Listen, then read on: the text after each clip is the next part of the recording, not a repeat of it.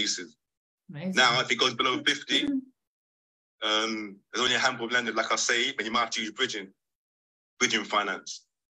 So if you're going to use bridging, there's two main routes that the bridgers like you to use going forward. So with the bridgers, the first one is they'll give you the bridge at 25% or 30% deposit. Yeah, so 70% loan to value or 65% loan to value. Then the rule is you must serve a Section 42 notice in between exchange and completion. Yeah, that's rule number one. So serve a Section 42 notice in between exchange and completion.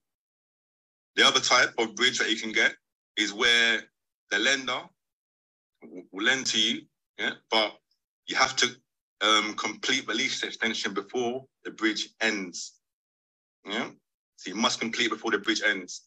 So those are the two main ones. You also got a hybrid product.